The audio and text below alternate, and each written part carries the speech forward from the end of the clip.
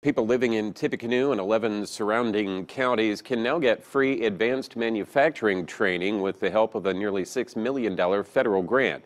Region 4 Workforce Board is partnering with Ivy Tech Community College and Purdue Polytechnic Institute to train 1,100 workers to get the skills needed to work in modern factories. Training areas include troubleshooting, safety, critical thinking, and teamwork, along with robotics and metalworking, among others. People interested in getting the free training need to contact Region 4 Workforce Board. Training begins in January.